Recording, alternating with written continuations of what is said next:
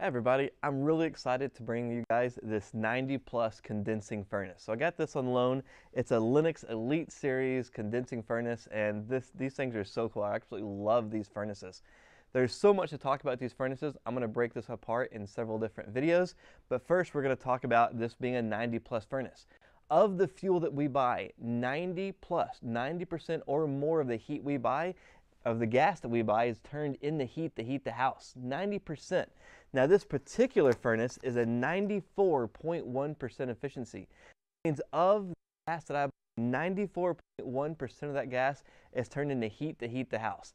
The other 6% is going out the flue pipe. That's absolutely amazing that we've caught that much of the heat or regained that much of the heat. These come all the way up to 98% efficiency. That's just amazing that we get 98% of the heat out of that gas into the house. So I really love these furnaces. The other part is it's a condensing furnace, which means there's going to be a condensate drain line running outside. If you remember back in the other classes, condensing means changing state from a vapor to a liquid, rejecting heat. It's a latent heat. A large amount of heat transfer happens during that condensation. And this furnace, a byproduct of combustion, is H2O, water vapor. So as we have that water vapor, we're actually condensing that, changing it from a vapor to a liquid. And we regain 970 BTUs of heat in that process of condensing. So because it's a condensing furnace, we're getting even more heat out of that.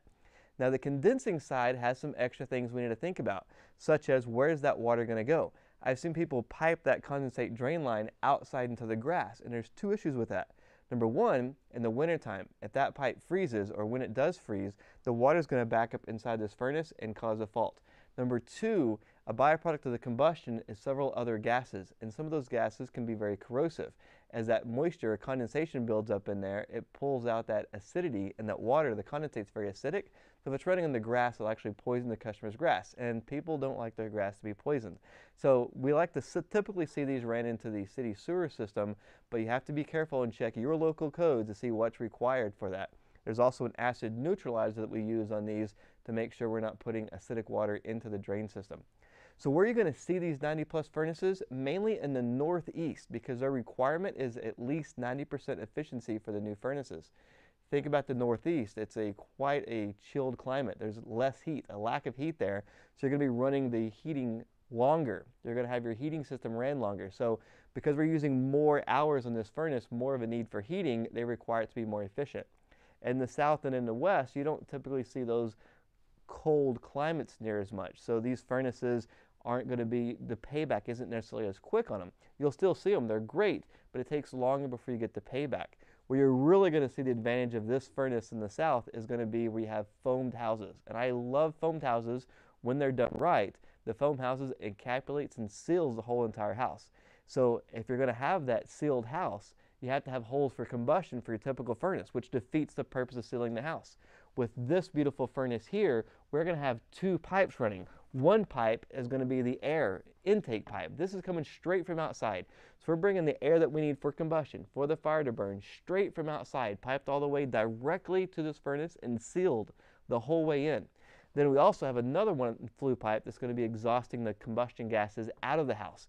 So we're not using any of the air from the house or in any part of the attic for our combustion process. It's all brought in through this PVC piping. And I think that's absolutely amazing. We're able to take so much heat out of that flame that we can exhaust our heat through this PVC pipe. Also, though, we have to use PVC pipe because of the acidic nature and the high condensation and moisture effect of this gas furnace. So these furnaces are absolutely amazing. Now, to get that efficiency, we're going to need a few more components. So if we take the door off of this furnace, we can see our combustion chamber. So this top section is actually where our flames are, and this is completely sealed. Even where the screws are, all the metal to this is all sealed up. And they give us a nice little window so we can look in and see how that flame is burning and making sure everything's working correctly. But everything's sealed. Now, on the other side, we have our inducer fan motor that we're actually forcing our exhaust. So we're pushing our exhaust out as well as pulling our exhaust in. This particular model is a two-stage gas furnace on top of that. So instead of it just being full on and full off, this is two stages. We have high and low. On low stage, we can run the furnace for a longer run time. So instead of the furnace running and then shutting off and then coming back on running again, it's better to have the furnace run steady all the way through. Technically, it's not any more efficient, because if I need 50,000 BTUs, whether I use it half the time for twice as long or all at once for half the time, it's still the same amount of BTUs. But it does make for a higher comfort level. If I run this furnace on low speed, continuously, non-stop, I'll have the same amount of air moving in the house, the same amount of heat, and it's quite comfortable for the customer. Then when the temperature drops down really low, we can kick on the high heat to maintain that heat level we needed in the house. So it's definitely an efficiency side for the effectiveness of the customer. As far as BTUs needed to run the furnace, it's not really making it that much more efficient. Comfortable, yes. Efficiency, no. I am a big fan of these 2-speed furnaces. We have a 2-speed motor, 2-stage gas valve, 2-stage safeties that go with that. We're going to break all these components down later, but I'm a big fan of these furnaces. Now, most people get into all these components and they freak out. Oh my gosh, there's all this extra stuff. What am I going to do? Well, we're going to break down these extra components through these videos as we go. And on the bottom side, we have our blower. We have these cool little latches, which aren't on most furnaces, and I love them. We have this little window in here, and this little window is going to give us access to our IFC. The IFC didn't come with this particular furnace for us, but there's a little control board that's going to blink a light that's telling us what's happening inside of this furnace. So tune with us next time. We're going to break down all of these components and talk about how this furnace works. Now, before we talk about all these really cool components of this really awesome gas furnace, I want to talk about the most important thing, and that's this installation guide. There is so much valuable information in this right here. And as the technology changes and from one manufacturer to another, there can be complete different requirements for the furnace. For example, we talked about the flue pipe. There's requirements on how short this can be, how long this can be, and about how many elbows there can be, which way it drains. A ton of information just on the flue pipe itself. I talked to one man who travels around the country solving problems that nobody else can solve. And all he does is read the installation instructions and make sure everything is installed per the engineer's requirements. And every time it solves the problem. So I'm not the kind of guy that sits down and enjoys reading, but I force myself to do this, and I learn every time so much more information. For me, what I found that helps is getting a highlighter and going through and highlighting specific information and taking notes. That helps retain that knowledge and go through it. Break it down into sections. What you don't want to do is you be installing this gas furnace and the customer is looking at this book and asking you, hey, what does this mean here? And you have no clue. And you're looking at, what does that mean? Oh, I didn't know that. You want to be reading these the day before. So much valuable information in these books. I can't stress it enough. We call this RTFM, and Brian Orr says it the best: read the fabulous manual. I can't stress that enough. I really can't, guys. So as we break down the components that's in this furnace, it's really, really awesome. This is a multi-positional furnace, or a multi-poise furnace, meaning it can be installed in an upflow pattern. In other words, the air is going upflow through the system. It can also be installed horizontally right, where it's laying sideways, or horizontally left, back the other direction. Now for this multi-positional furnace, it gives us plenty of options. We talked about having a drain for the wintertime. So this is our drain adapter, and there's these nice little plugs on the side of this furnace. So if we pull these plugs off of this furnace, I can install the drain right into the side, 2 screws that come with it, and I have my drain line that runs out. It also has a drain cleanout. If I don't have room on this side, this furnace allows us to install our drain lines on the other side. I simply pull these plugs out,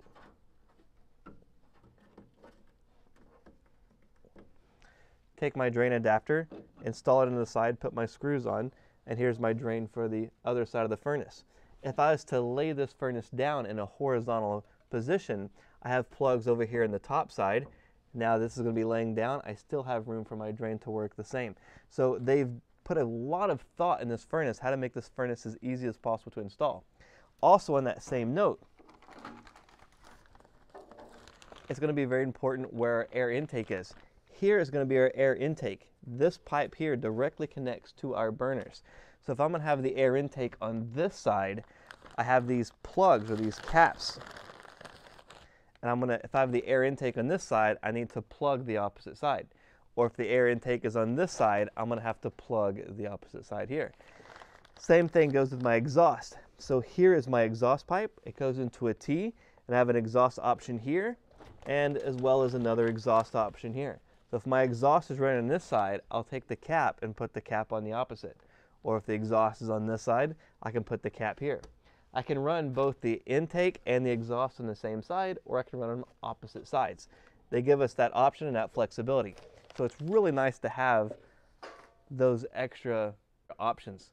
So let's break down this furnace and how it works. So this gas furnace is a two-stage gas furnace. So we have high heating and low heating. And on high heating, it has an input rating of 66,000 BTUs. That's the number we're going to use to size our gas pipe coming into this furnace. Now, when we have 66,000 BTU input, it's going to put out 61,000 BTU heat output. That's what's going into the house. That's what we're using for sizing it to the heat load of the house. But on low fire, we have an input of 45,000 BTUs, and we're getting 43,000 BTUs of heat into the house. So we have two stages. We have two furnaces. We're going to have an IFC, Integrated Furnace Control, controlling all of these options. Let's talk about how we get two speeds. And the first thing I want to talk about is our inducer fan motor. Remember, induce is to pull, so it's going to be pulling a draft through this heat exchanger. On low speed, before we had single speed, but now we have two.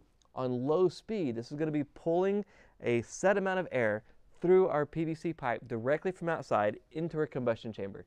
It's going to pull that air all the way through our heat exchanger and force, through a collector box, through this inducer fan, force the flue pipe back out. So when we're on low fire, we need a precise amount of air to mix with the gas to make that happen. So we need to know for sure that this motor is running on low speed.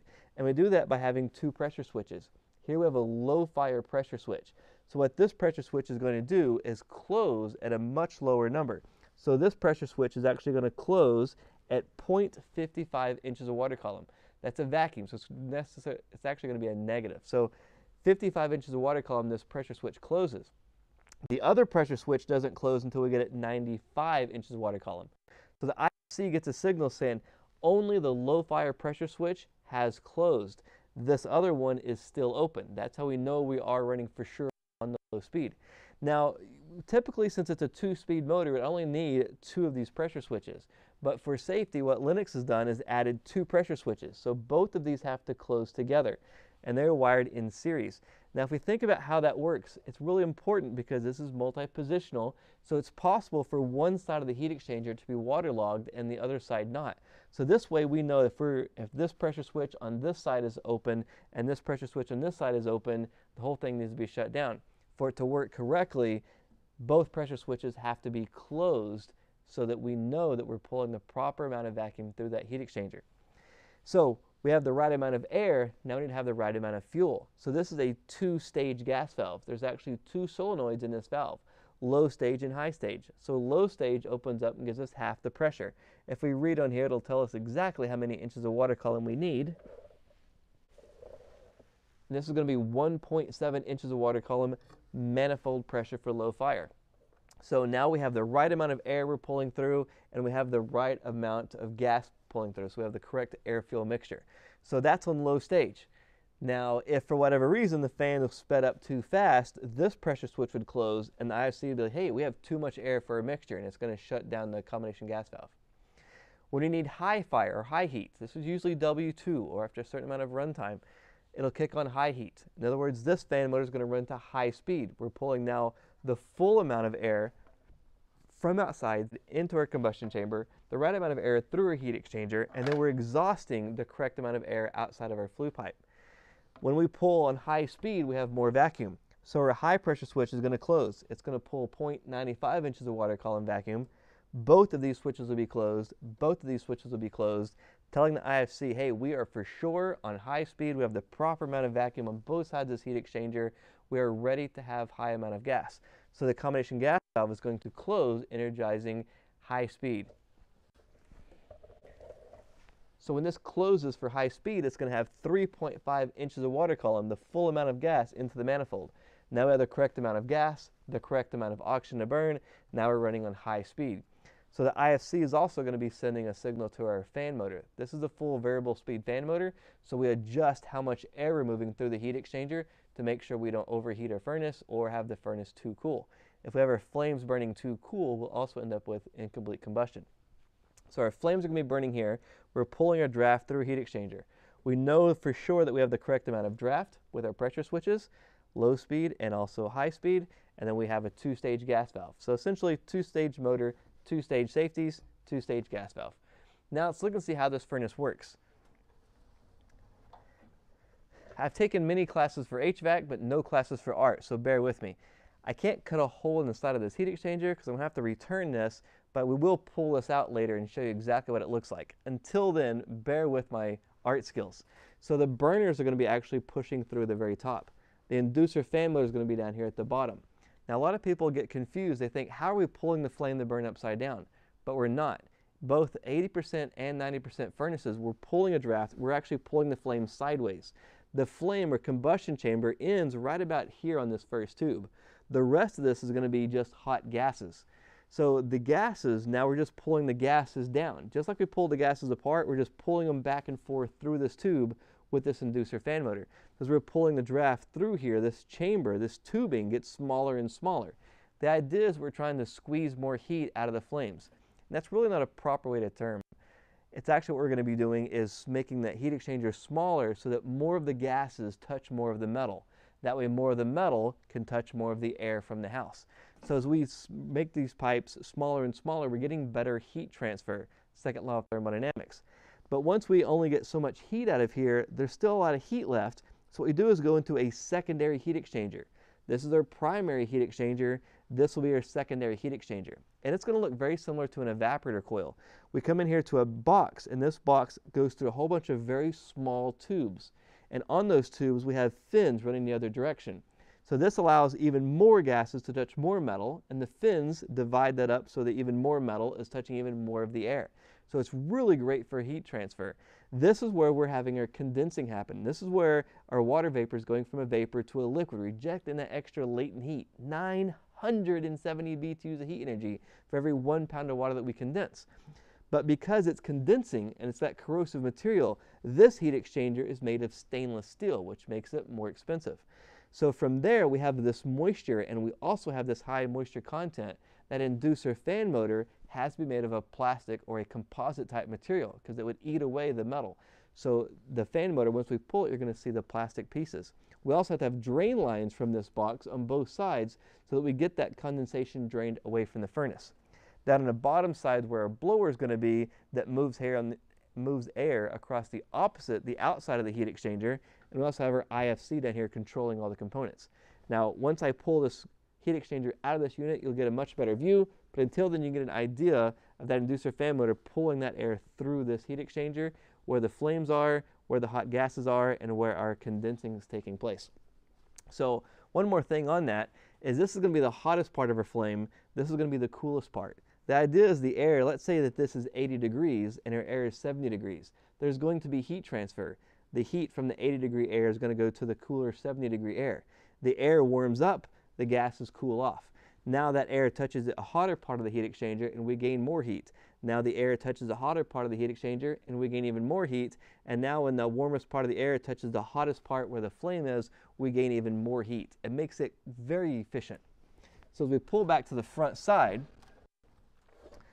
we're going to talk more about the components of this furnace. Now you can see that this is plastic.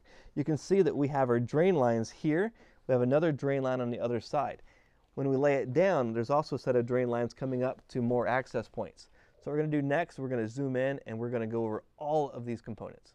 This is an example of horizontal left. The blower is pulling air from that side through the furnace over here to the left side. So air is blowing this way. So this would be horizontal left. And if we open up the furnace,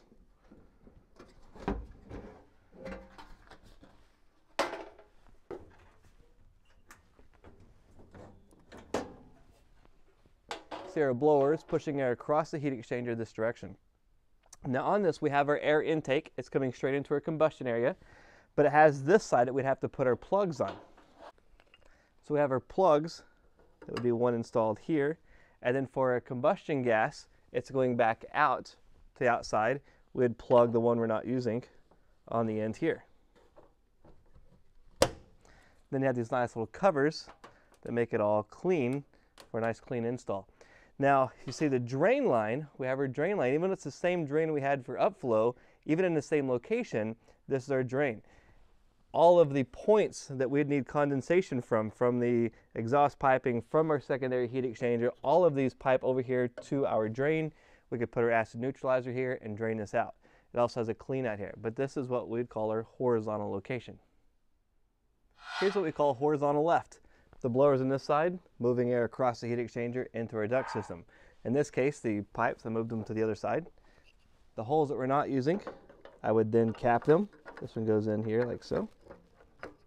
And this other one goes right back in here like so. And we got the nice little beauty ring we can put on and snap in here. The drain line we moved to this side. This furnace is really awesome because all I have to do is move our drain connections and make sure I put the plugs back in the top side. Some brands you have to actually change the piping inside to do this. This is already pre-piped. We already have all the pipes set up, which is another reason they give us these other pressure switches, the extra pressure switches, to actually monitor that to make sure we're having the proper amount of air through both sides of the heat exchanger.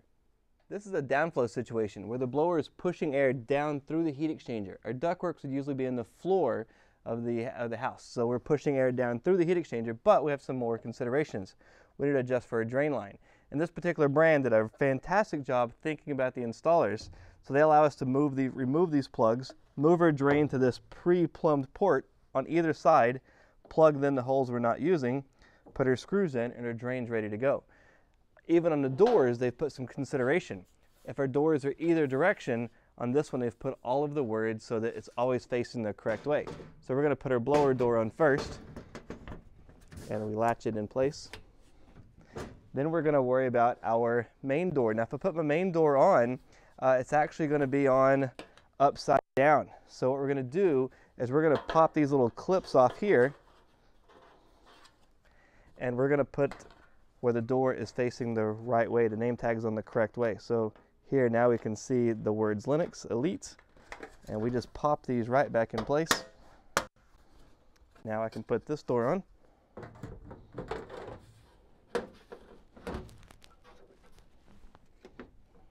Now we can see our warnings and safeties are already lined up for us, and Linux is on the right way. It doesn't take that much longer to pop this name tag off and put it back on the right way, but it makes it look so much nicer. When you leave the name tag upside down, the customer looks and thinks, is this unit supposed to be a downflow? That's what we mean by multi-positional. It can be upflow, horizontal right, horizontal left, and also downflow. And this furnace is pre-piped for us, so we can already set up our flue pipe, 1,000 different scenarios, plugs for the opposite side, and we're ready to go. Now there's two ways that we cannot install this furnace, and one of them is like this. This is not allowed. This is very dangerous. We can make the flames burn horizontally, we can make the flames burn up, but we cannot make the flames burn down. Even with that inducer fan motor, I can't make the flames shoot down like this. The flames are always going to want to go back up because of natural convection. So this is not allowed. It specifically says that in the installation instructions, and twice I've seen people try to install like this, and both times on the rafters in the attic there were burn marks in the attic. So this is a big no-no. And the other thing is it cannot be installed with the doors facing straight down underneath. I did catch one builder trying to install the doors where they were facing down. The idea was good. Hey, you can open up a panel and get to the furnace, but the flames then trying to burn up, it's just an unsafe scenario. So all those other ways we can talk about are great. Like this, not allowed. No go, fail. So this is our burner box. We get our fresh air, our combustion air directly from outside into this box. We have this little window we can look at to see what's happening with the flames. It's really a good idea to leave this box on while you're doing any of the service work, but we also need to pull it off to check the burners. There's also a ground screw here for a ground wire. We want to make sure that's up. I've had a service call before where somebody left that cable off and it affected the flame rectification. So we're going to go ahead and take these screws off real quick, get access to this burner compartment. I've already loosened them. The next thing is we're going to take this plate off. Sometimes these plates get stuck, but what we want to do is make sure that we don't damage this insulation when we're taking it off. Notice this gasket material right here. If you were to put a screwdriver into the side of this to pry it off, you would break that seal and damage it. A good thing to do is when you're prying, pry against this angle edge piece and you can get it off. Some of the older units, they'll be fairly tight to get loose. Now if we look inside the furnace, we can see our burners. We have 3 burners right here, in-shot style burners. On the side we have our flame rollout, so the flames roll out of the heat exchanger. Those are manual resets. Again on this side here, we also have our hot surface igniter on one side and our flame sensor on the opposite side. Flame sensor always has one wire. It's going to be hard to see this right now. We're going to pull these components out so that we can get a better look at them. So we're going to pull these burners out next. We got 4 screws in this particular model holding it together.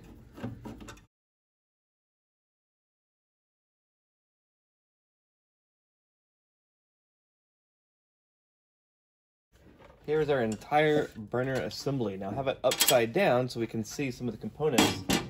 We typically won't be doing this during maintenance, but I want to show you some of the very important parts here. One, we have this single wire coming down.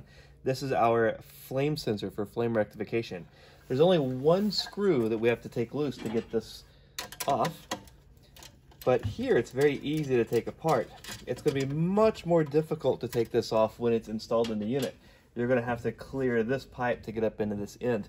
I find that a stubby nut driver works very well for that. We can pull this apart. We're going to clean this with a type of Brillo pad. We're not going to use any type of sandpaper because sandpaper is going to gouge this rod out, and sandpaper also leaves the silica behind, which when the flames hit it turns to a type of glass and creates a coating on it. So we don't want that to happen. I also want to check to make sure the porcelain's in good shape because sometimes somebody will manhandle this and they'll crack the porcelain, which causes it to get a poor ground. So that's the things we look for. On this, we have 2 wires here going to this hot surface igniter. So this hot surface igniter gets extremely hot, and that's what ignites the flames. So the flames come across this in-shot burner, but notice there's a little bit of a gap right through here, and that's called a crossover. So we ignite the first burner, we cross over to the next burner, and again to the next burner. Now our flame sensor is on the opposite side from our ignition. So we want to prove a flame, not just that we got flame, but that that flame carried all the way across this heat exchanger. On the side here, we can see this is our flame rollout switch. So if the flame's going to roll out of the heat exchanger, it's going to come across the inside of this switch. And this switch is a manual reset. We want it to be manual reset because if the flame rolls out of the heat exchanger, it's a big deal. It's a really big problem. So we come out, we press that to reset it, but we want to see why. We want to see what's going on. I want to check draft. I want to check that heat exchanger, check the gas pressure, make sure everything's working right. There's just 2 simple wires in this. I'm going to go ahead and unplug this to give us a little bit more slack while we show some of these other components.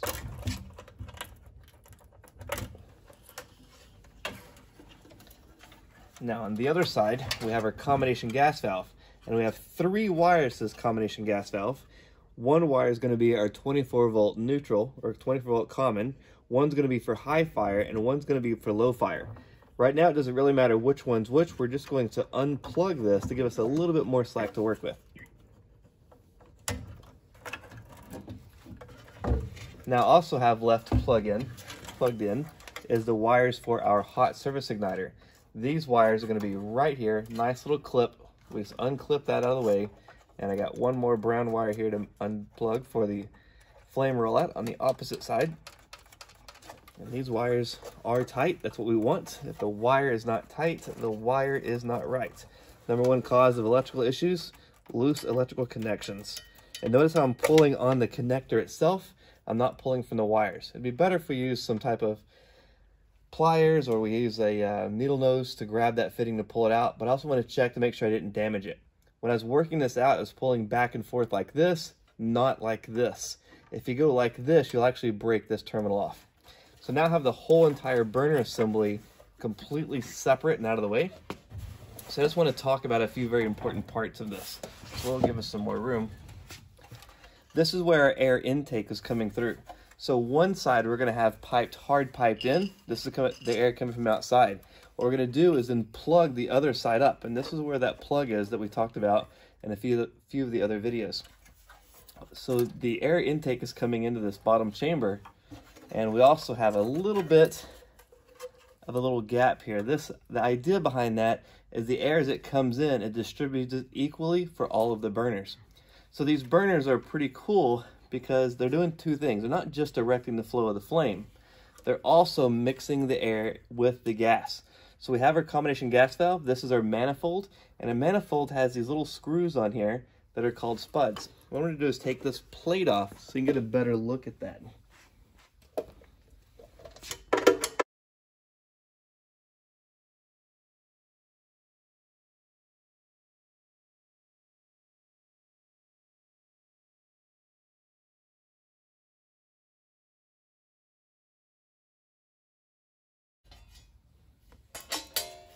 So now we can get a really good look at these in-shot burners, or what we simply call jets. So here's our manifold. This component right here is called our spud. And in the end of the spud, what we have is a hole that's called an orifice. So if we had to convert this over to propane, we'd have to take this manifold completely off, and we'd have to unscrew all of these spuds and replace them with a different size for the propane. Some manufacturers require you to change out these spuds for altitude as well. So you have to follow those RTFM, read the fabulous manual to see what's required when you're converting this over, what's required for altitude. It's very important that you get that correct because of the air-fuel mixture. Now, one of the things we do want to do is check these burners to make sure we don't have any kind of rust or corrosion. Especially in very humid climates, what will happen is we end up getting this rusted out. Now, you don't have to pull this whole entire assembly off, although if you took the combination gas valve off and did the 4 screws, you could see this pretty easily. What I used to do is put a mirror up inside and check this end. Now remember, the heat exchangers here, but if you put a mirror from the other side, you can see and get a pretty good idea. Now this particular unit is brand spanking new, so there's not going to be any rust in this whatsoever. The hot surface igniter, where we have the 2 wires, is on a bracket. There's 1 screw on this point right here, and there's 2 more screws on the bracket there. So to get to that, we'd have to take the 4 screws off for this bottom plate to get to that. So it's a little bit more challenging getting to the components of this because everything's sealed up. So the good news is these hot surface igniters last a pretty long time, on average 5 years, and you can ohm them out. But really what we do is look at them when I see that they're not as bright as they used to be. Hey, let's go ahead and change it. If it's been a few years, I'd go ahead and recommend changing it. Now, we used to ohm these out. Here's our plug for it. We used to ohm these out and get the ohm reading of these. But now there's so many different manufacturers and so many different styles of hot surface igniters, there's not a simple range for what a good resistance would be like there was in the old days. So that is something you have to take into account. Now here is our combination gas valve. It's a combination of a pressure regulator and a solenoid valve. But because it's a 2-stage furnace, it essentially has 2 pressure regulators and 2 solenoid valves. So we have our switch here. So it's on off right now. If we're running it, we have it in the on position. Essentially all that switch really does is just kill the 24 volts for the electromagnet. So it doesn't control it at all. Because it's a 2-stage valve, we have a high and a low. So on the solenoid valve, one of these solenoids, 2 common, energizes the low fire. The other solenoid and common energizes the high fire. And when I took this little cover off, we see that there's a high and a low adjustment. Right here is where I adjust for the high pressure, and over here is where I adjust the low pressure. You're going to adjust the pressure for combustion analysis to make sure you have the correct air-fuel mixture, and also when you clock the gas meter, you can adjust that pressure to where you get this furnace working just right. Now, this furnace is set up for a low fire of 1.7 inches of water column and a high fire of 3.5 inches of water column, but it doesn't mean you're going to be set on specifically that one thing. That's a range where we pretty well want it, but we're going to follow the manufacturer's instructions first, and then we'll get into combustion analysis on a separate video. But inside of here, we put an Allen wrench in there. We set it for high fire. The thermostat's calling for highest amount of heat. We adjust it, and then if we set it for low fire, we can adjust the low fire there. That's where our adjustment points are, but let's see where you're going to get your gas pressure. And what we have is 2 different points. One point is right here. We actually have a service wrench, the same service wrench that we use for checking or opening and closing refrigeration valves. We can take this plug off, and from there we can put an adapter in.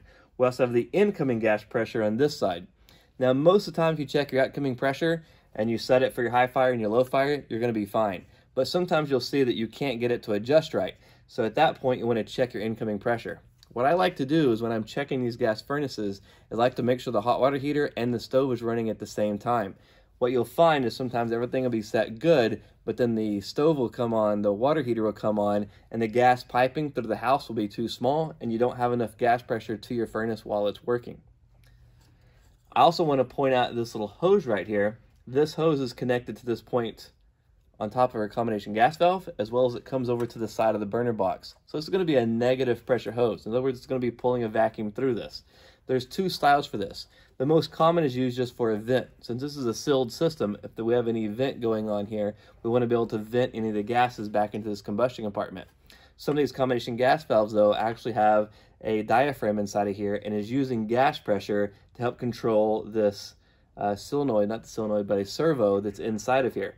This particular one, we have two of our wires for one of our stage connecting here, but it reacts against that pressure. I'm not exactly sure which one this one is. I'll have to read to find out. So this is our typical service wrench we use for refrigeration air conditioning work. This same end is going to fit for our little adapter right here. So what we're going to do is just unscrew this right out, and this plug comes out. The plug on this side is reading our manifold pressure. This is what we're going to adjust. The plug on the other side is going to read incoming gas pressure. If you're going to take that one off, you have to make sure the gas is shut off. Otherwise, a whole lot of gas is going to be leaking out of that component.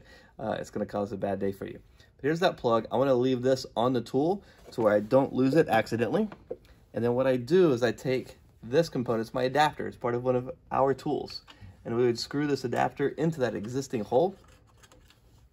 We take a small wrench and tighten it up so it's not leaking. And then we take our gas pressure kit, we put it on here, and we can check the gas pressure with the manometer. Now to adjust the gas pressure, we already took this little cap off. What we're going to use is a very small Allen set. I have one on the end of my nut driver. It fits right into the hose, the hole right there, and I can adjust it in to increase pressure, out to decrease pressure. So this is for the high pressure, and then again I have one on my low pressure side. So that's how I'm adjusting my gas pressure for this combination gas valve.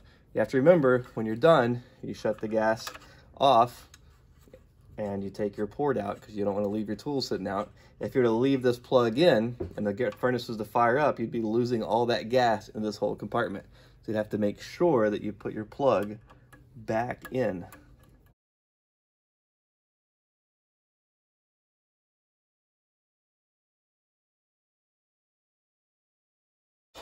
Now to know if your combination gas valve is working, you'll have that pressure port in there and you can actually see what your manifold pressure is. Another thing you want to see is your hot surface igniter. So this unit's going to be mounted like this, and you're just going to have this little window. The hot surface igniter is on this side. You can usually look through that window and you can see if the hot surface igniter is getting hot. Another way you can do is you can actually check the amp draw of this wire. It's going to come out of the box. It's this nice sealed container here. You can wrap the wire on your clamp meter around one or the other side and check the amps. If you have amp flow in there, you know that you have a flow of electrons and it's getting hot. Also notice that even where the manifold goes in, everything here is sealed. It's only 2 screws to take this whole manifold separate from the unit. But it's very simple. This is our burner box, heat exchangers on the other side. We have our hot surface igniter on one side, flame sensor on the other. Our air intake is going to be on one side. We plug the other, combination gas valve, and our gas line will be coming through this center here. Electrical plugs in there, flame rollouts on each side, and that's all we have to that component. Let's continue on to see what we have next in our list. So now that we've taken care of our air intake through one side or the other, we've taken care of our burners, the combustion chamber of that. This next pipe right here is going to be connected to our inducer fan motor, or forced draft. So this is pulling, it's pulling a draft through the heat exchanger, and it's forcing it out one side or the other of this T.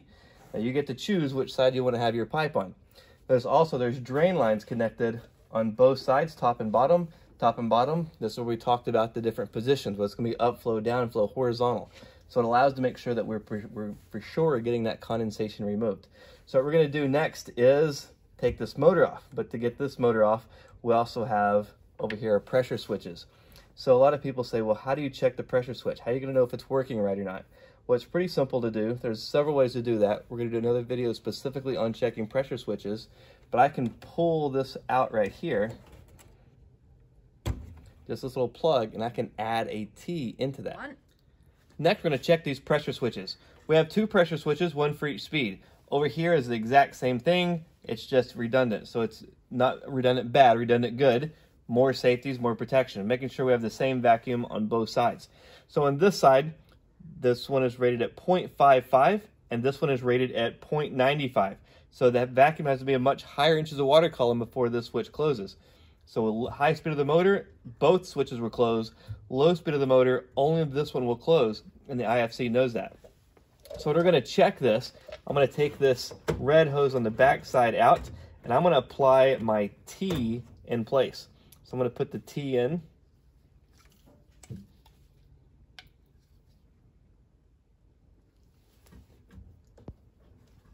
Nice brass T. I'm going to put the other side of the T on this magnet helix. I like these square hoses because they don't kink. Sorry, not the magnet helix, the pressure switch. I'm going to take my magnet helix and put it on the low side, low pressure side. Now, when I run my inducer fan motor, it's going to pull a vacuum through here, and I'm going to measure that. I know that this switch should close at 0.55 inches of water column, so we're right over here. If I put it on high speed, then the second one should close. Now, how do you know when that switch is actually closing? This is where we add our meter to this. Now, I can test it for volts, and I love these style plugs because of how they're made. They're actually going to hold my meter ports for me. So I can put one meter in there and the other in right here. And now with my magnet helix hooked up and this fan running, I can actually see when it's going to close. When it says 0 volts, I'll know that the switch is closed. If it says 24 volts, I'll know the switch is open. So make this short. If I'm pulling over 0.55 inches of water column vacuum and my switch still says 24 volts, I know that I have a bad switch. I'm getting enough vacuum to the switch and the switch is not closing. However, if I still have an open switch showing 24 volts and I don't have enough vacuum, I'm going to be looking on the heat exchanger side and this inducer fan motor side. So it gives you an idea of what's happening with that switch. Easy way to check it. Now the magnet helix, a little bit old school. They're very accurate. They can be calibrated. They're also very expensive and fragile. Another thing you can do is use a digital manometer. So we'll turn this one on here. And what I can do is the same thing, except I'll press it on here. I zero it out, run it, do the same thing. Now I'm getting a digital reading. It also has this really nice little magnet that I can use to hold it for me while I'm working. And it's best to put it on top, but since the camera view, we're limited. So that's one way. Now there's another way. This particular model is really cool. It comes with these adapters, and what we can do with these adapters is we put one hose on one side, we put the other hose on the other side here, and we're going to turn it for test mode. And while it's warming up through a warm-up sequence, we're going to put these probes in on the back side. Now with these probes, I can unplug both sides of my pressure switch entirely. I'll have the power shut off for this.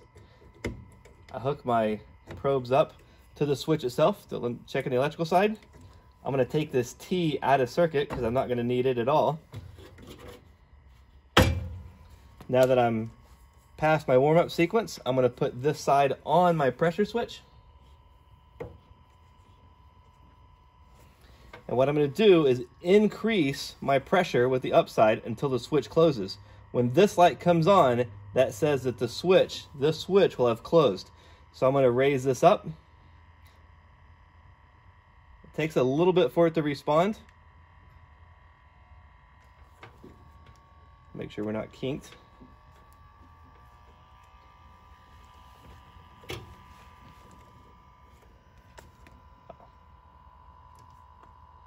It does help if I hook it up to the actual pump. So we're at 0.67 and we closed. So what I'm going to do is drop the pressure back down where it says DEC for decrease.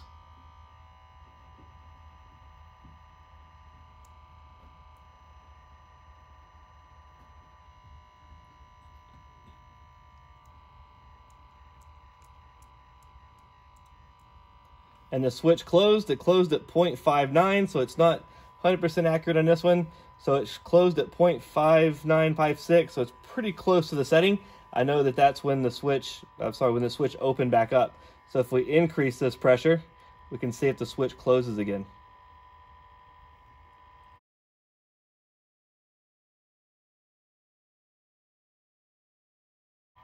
And the switch closes. So this closed at 0.64, and it should be closing at 0.55. So that would tell me I need to do some more investigation.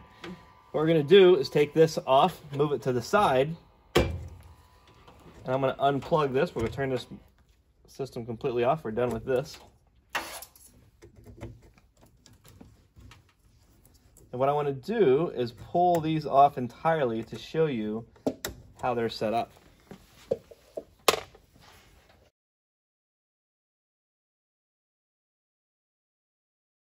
So here is our dual pressure switch. Now we have these two pipes on here. This red one came on this side and the black one came over here on the opposite end. Now what's interesting is this is our vacuum side here. So even though I'm pulling vacuum to this low pressure switch, this particular one has a T going to the high pressure side. So by pulling vacuum here, it's pulling vacuum in this one as well. This model also has a separate one, a separate hose connected on this side, the opposite end, and that's doubled up on the other side. So this is actually positive pressure on this side and negative pressure on this side. Why this manufacturer did that specifically, I'm not sure. I'd have to call and ask somebody about that, but that's the basis of how it's wired. We can also pull all of these wires off, and these are our pressure switches. We can test them individually. If I wanted to replace any one of these pressure switches, just one screw, these two tabs, and this comes completely off. But the thing that really happens to these pressure switches, more than them going bad, is these hoses. The hoses will start to get cracked over time, and also depending on the orientation, will fill up with water due to the condensation. That's usually an issue with improper combustion or improper draining. So it's very easy to check these, make sure there's no moisture in there, clean them out. You can use that fancy pump as a checker, or you can use a T with the magnehelix or some other kind of manometer and check to see if these open and closed.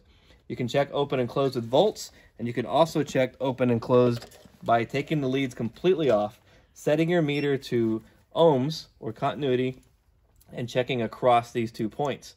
So if you have OL, infinite resistance, the switch is open. If you have 0, that means the switch is closed. There's 0 resistance, the switch closed. But you can only use ohms if there's no wires connected. Some people will like to hook the hose up and actually suck on the hose to see if the switch closes.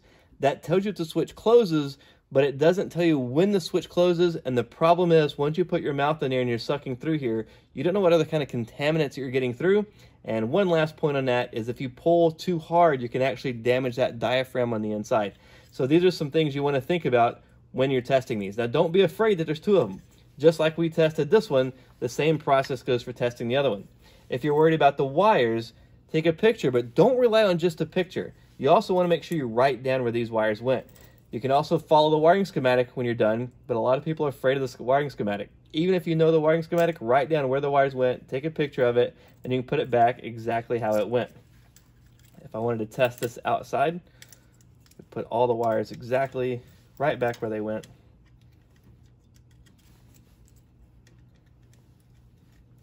Now I can hook these 2 hoses up if I chose.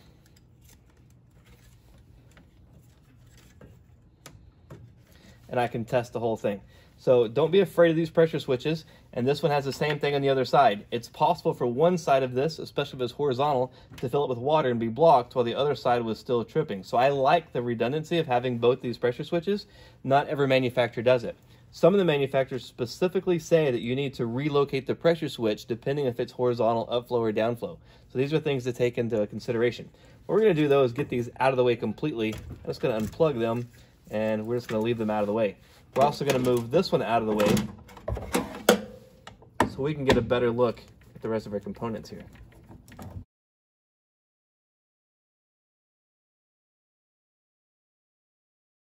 All right, so one of the things holding our wires up is the wires to our limit switch. This is our main limit switch. It's our high limit. It's mounted between the 2 heat exchangers.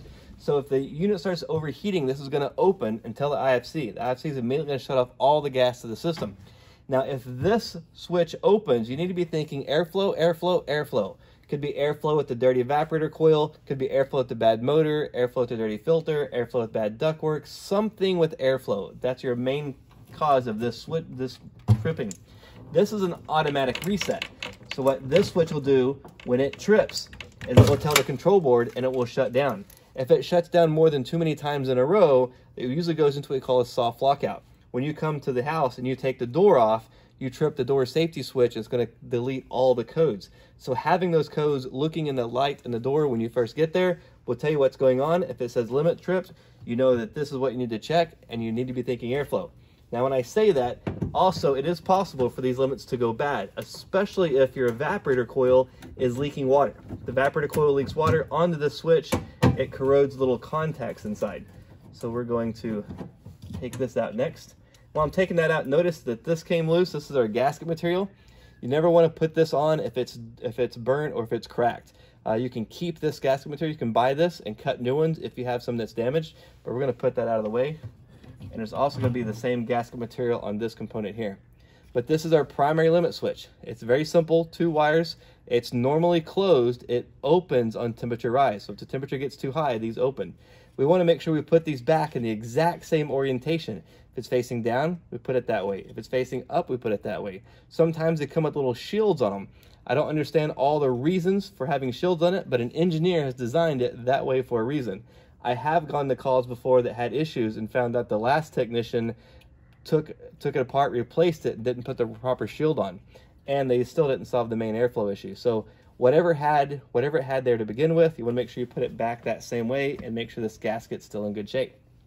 So now we get a better look at our system. Here is our inducer fan. This is a forced positive pressure exhaust, so it's forcing it out. It's a type 3 gas furnace, and so it's forcing the exhaust out one side or the other. So if I'm using this side to exhaust, I'd put a cap on that side and vice versa. But also notice these are where our drain ports are going to go. Because our condensation is running back to the unit, no matter which orientation it's put, it needs to be able to condensate the drain. So if we're upflow, we're going to drain down through to this port and drain down through that port. If we're horizontal, it can be either one of these ports. It's designed to how it's draining, and if it's up or if it's completely downflow, these will be the lowest points. So these are allowing us to drain. So if we want to take these loose, we have some hose clamps that we can take loose right there.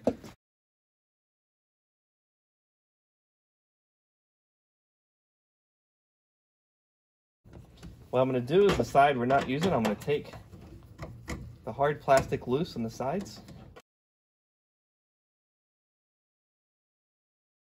Now I can work this plastic loose, the rubber loose from the plastic.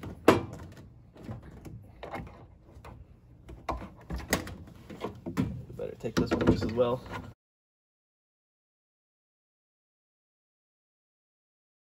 Here we have the hoses here. These can be clogged up, they can be stopped up, so we always want to check. We'll make sure there's no cracks in the rubber. Sometimes they'll crack over time. Now we have our inducer fans separate from the exhaust side. So what we're going to do next, we'll go ahead and pull this motor off of here entirely.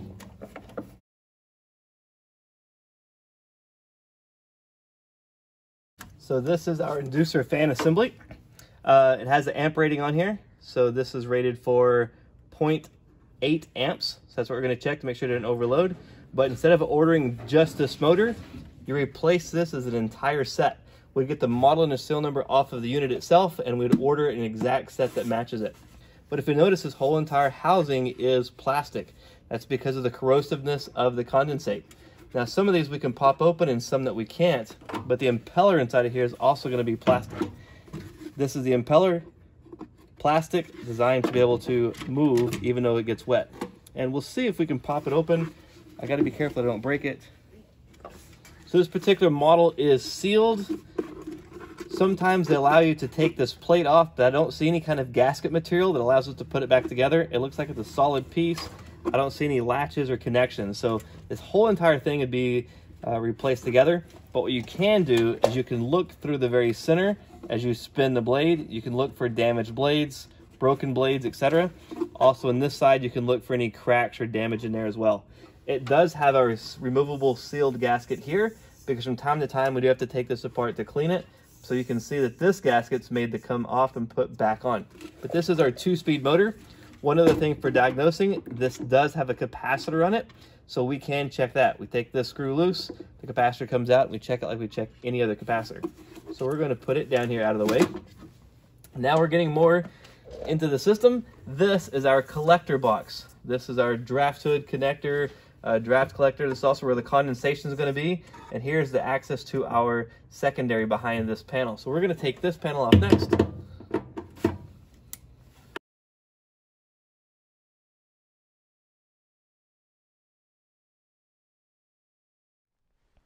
As we take off this collector box, we can now see the secondary heat exchanger. This secondary heat exchanger is made out of stainless steel, and remember there's going to be condensation. It's going to be changing state from a vapor to a liquid, H2O, which is giving off a ton of heat. Also in that, we have all these little bitty tubes because now we can separate those hot gases from large chambers into these little bitty chambers. This allows better heat transfer. More of the gases are touching more of the metal. Now we have more of the metal touching more of the air on the opposite side.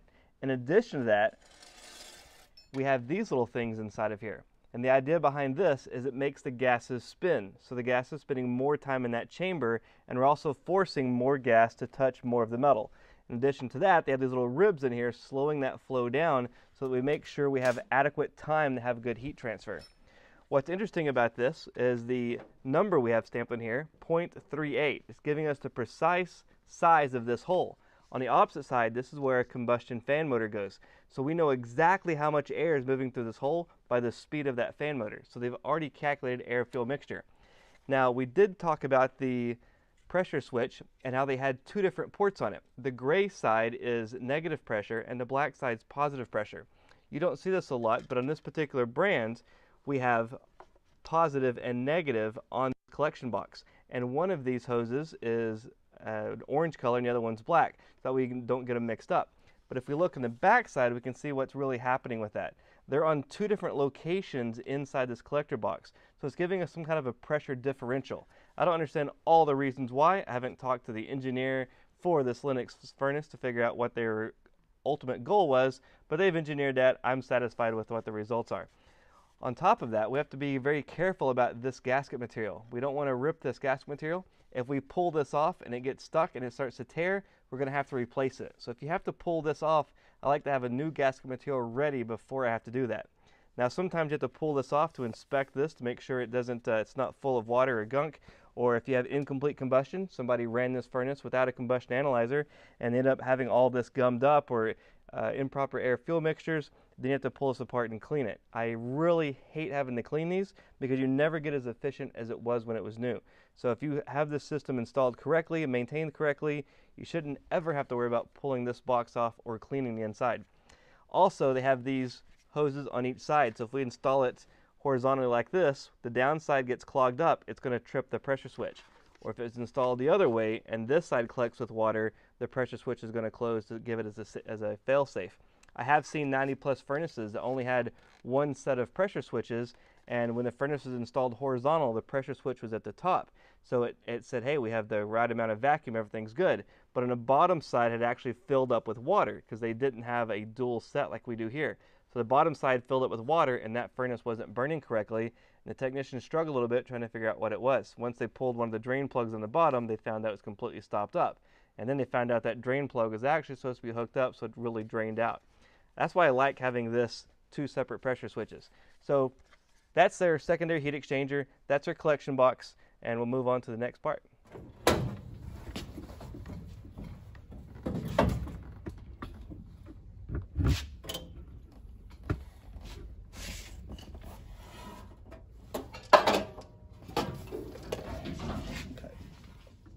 So once we pull the heat exchanger out, there's really nothing left but just a big metal cabinet. Everything, all these components attached to this heat exchanger itself. So we're going to roll this out of the way and take a look at just this heat exchanger. So this is that collection box. This is where the condensation is taking place, and we have the multiple drain ports, and depending on whichever way we turn it, there's still a way for this to drain all the time. So this is where the condensing is happening. So this is that secondary condensing coil. The flames are coming here through the very top. This is our combustion chamber, combustion section of the heat exchanger. The hot gases, the flame ends right about here. The hot gases are then pulled through this heat exchanger. Notice how they're wide here, and it gets narrower over here at this point. So the flames are at the very top, then the hot gases are being pulled through, and we get narrower and narrower as we go down. Also, we have these little indentions here. These indentions are making more surface area. They're causing that hot gas to change its heat over to the metal at a much more efficient rate. Also, the air on the opposite side is absorbing that heat from the heat exchanger. So the tubing essentially gets smaller and smaller until we get down to this very bottom section right here. And all three parts of this heat exchanger, every three heat exchanger comes together in a separate little collection box, and this is our secondary. Primary heat exchanger, secondary heat exchanger. This one is completely and entirely stainless steel. All of this is stainless steel, all of this is sealed, and there's a whole bunch of very small tubes running all the way across. So the gases come through and divide between all of these little bitty tubes. Then we have these fins on top of these tubes. These fins are either going to be stainless steel or aluminum. There shouldn't be any condensation touching this, so it's not going to be as much of an issue, but we're changing out that massive amount of heat. We're getting that last little bit of heat out of here, and there's condensing happening, which is rejecting 970 BTUs of heat. So if we were to pull the blower and look up in this side, all we'd see is what looks like an evaporator, but this is really our secondary heat exchanger. This whole entire plate here is stainless steel. This is stainless steel as well. And then we have our plastic collection box. So I'm going to turn this heat exchanger on its end so you can see exactly what the blower pushes against. So our blower is pushing against this right here. It's very, very important for these heat exchangers to have good filtration. If you don't have the proper filtration, all that dirt and stuff is going to collect against this heat exchanger.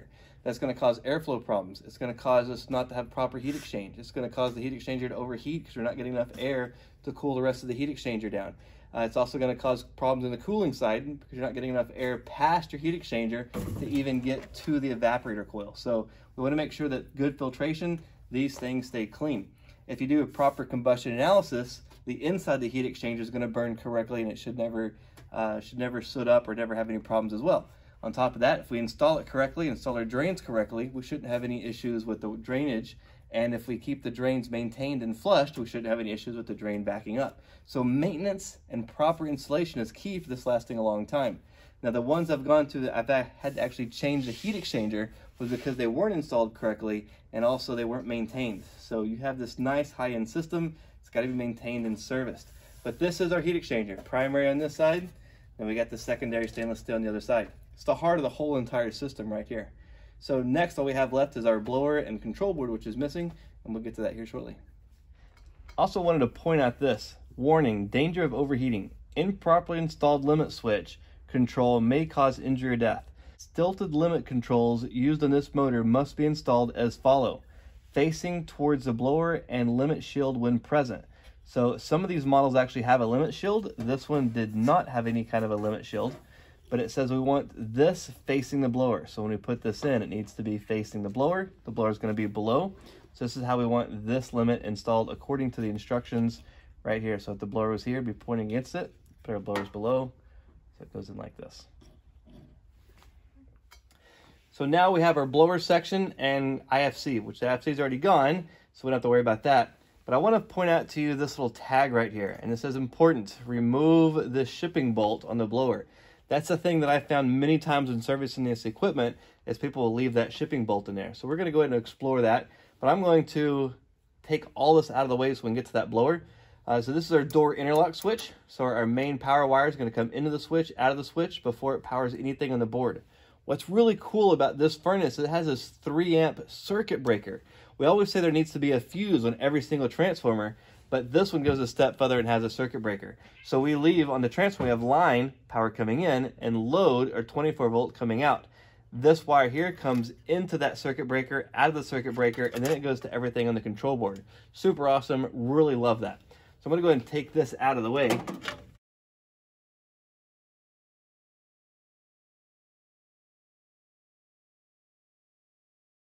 Now typically we can just hold this out of the way with some type of cable ties, and we can get to the 2 screws that hold the blower, and we can slide this off on a track.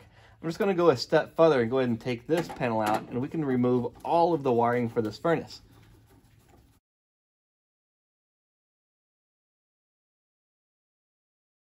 What I'm going to do is unplug the wiring harness of the motor, and there's also an auxiliary limit switch, which they give us this really nice little plug, so we can unplug that out of the way. Here's one of the plug harnesses for the motor. And here's the second one. And notice how these plugs are completely different and they're directional, so you don't have to worry about mixing them up or you're putting it back together. And the only thing I have left is the ground wire. I'm going to have to pull the furnace blower out before I can completely get to that. Here's all of the wires for our unit. Almost all out of the way.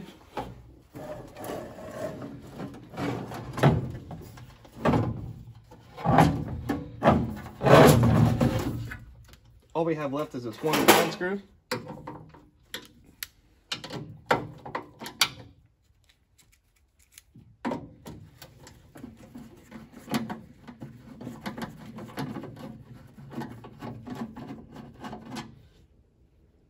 I'm going to put this screw right back in so we don't lose it.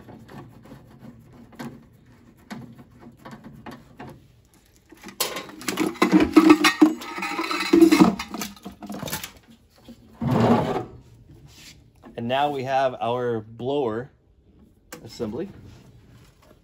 I'll move this out of the way so we can talk about a little bit about the furnace. This is the blower housing of the furnace. this plate right here actually comes out. This is an install, they keep this solid when during shipping. So if we had an upflow furnace, we'd take this panel out and our return air ductwork would fit underneath. If we had this installed in a basement, we would actually cut the sides out and we have the air place for the air to come in for the unit. This is nice soft insulation, but it's only about 1/4 inch thick, which is one of the reasons I don't like any furnace installed in the attic. Doing maintenance, you have to take a vacuum cleaner in here and clean this out. One of the things we do to check the heat exchanger is we literally crawl inside of here and we look up through the heat exchanger with a flashlight to check the condition of the heat exchanger. A lot of times we'll run an Indioscope or a little snake light inside the heat exchanger as well. But this is our blower compartment, and then above is our combustion compartment, and then above here would be our heat exchanger. So nothing left but just a metal shell. So we're going to move this out of the way, take another look at this blower motor because it's really nice. So here's our blower motor. This is our blower wheel, the blower shaft, and the set screw. We call this part here the hub, and it connects it to the blades. So we would take and loosen this set screw that would separate the blade. We turn it this way, and this is our motor itself. This particular motor, we used to call it a variable speed motor, but in reality, it's called a constant volume motor. This constant volume motor keeps a constant volume of air pushing through the house. So it's a great motor. They're very expensive. On this motor, what usually fails is just this module right here. The motor actually has permanent magnets built inside. So what we're going to do is just pop this off real quick so we can take a look at the difference of those components. These motors are really nice, very energy efficient, but also very expensive when it's time to be replaced. 2 screws.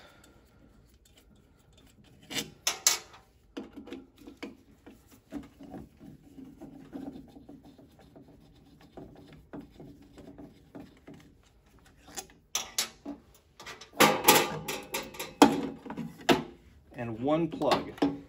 So this is our motor itself, and this is our module. So the motor itself hardly ever goes bad. You can usually test them very easily by does it spin. If it doesn't spin or is very tight to spin, you know you have bad bearings. You can also, it's just like a 3-phase motor, you can ohm out all 3 of these components. You should have the same resistance between all 3 of these terminals. If you don't have the same resistance, then you have a motor going bad. You can also check between each one of these and the casing of the unit. Usually this is what's going bad. So this is the module. You can replace just the module in most cases. You need to contact your manufacturer to see what it is that they recommend for their systems. But most of the time you can just replace this module and the motor itself is still in good shape. But that's the difference between these two. There's a constant volume, which is this one. There's also a constant torque, which is much cheaper motor. It doesn't have a separate module. And then there's the 3-speed, just individual motors. Those are now gone due to energy regulations. They only allow these. We talked about that mounting screw or the shipping screw. Notice how we have rubber, and we have rubber. This one's solidly mount. There's just a piece of Teflon right here. We need to take this screw off, and this is now for normal operation. It allows the motor to twist, but they add this extra screw in here, keeping it rigid during shipping. I've had customers complain about their systems not working right or sounding really loud, and found out this set screw is left in place all the time. So that's an issue. But if we're doing maintenance, we would actually take these 3 screws out, and this whole entire motor would slide right out of the housing, and we could wash it. But notice we still have wires connected. So we don't want to wash it until we remove also these wires. 1 screw on each side, these come out, and now we're ready to wash. These are non-oiled motors. They're sealed for the life of the system.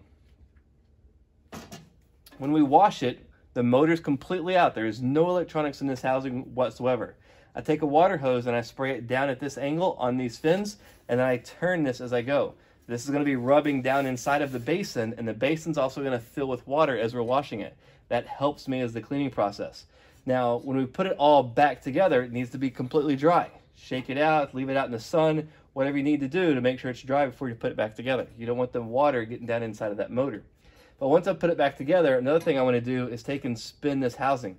It should be nice and straight. When it starts wobbling really bad, we know that we have a blade that's going bad. If you have these blades going bad, it's an airflow problem. Return air is not big enough, supply air is not big enough, some kind of an air restriction, some kind of an air issue. I also like to take these fins and grab them to make sure they're all tight. All of these are tight because it's still a brand spanking new system. But this is the blower, And now we've covered every single component of the furnace. Nothing left for me but to put it all back together.